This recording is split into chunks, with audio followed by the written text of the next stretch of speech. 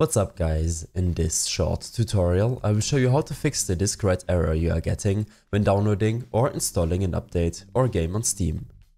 This should be quite an easy tutorial, but if you still have any questions then leave a comment and let me know. So first of all, you should make sure to completely exit out of Steam. In your Steam app, select Steam at the top left and then exit. Next, search for Steam to find the Steam app, which you should right-click and run as an admin.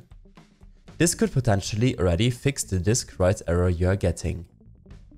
If the problem persists, then you should verify the integrity of the game files, of the application or game you are getting the error for. Bad hardware, software crashes, and power surges can corrupt game folders.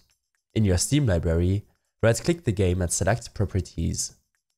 Here, navigate to the Local Files tab and select Verify integrity of game files. This will re-download and replace any missing or corrupted game files and should take a minute to complete. Meanwhile, I suggest you to make sure that you have enough storage left on the drive on which you want to install the application on. In case you don't have enough storage left, or if you are unsure, then you can select to uninstall the application, and when re-downloading it, you can select to change the install location. Next, you should change your download region and clear the Steam download cache. In your Steam app, select Steam at the top left and then navigate to your settings. Here, go to the Downloads tab. The Steam content system is divided into geographical regions. The Steam client automatically detects its current region and uses content servers located in that region.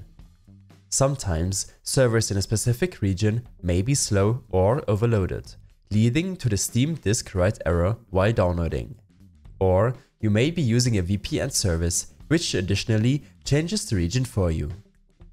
You can switch to a different download region using another set of content servers to have a try. Below, select to clear the Steam download cache. In case nothing helped, then you will have to uninstall Steam and re-download it, preferably installing it on another drive. Search for Uninstall to open the Apps and Features system settings. On this window, search for Steam and select Uninstall. When this is done, click on the first link in the description to re-download the app. I hope this helped you out. Leave a comment if you have any questions and see you in the next one.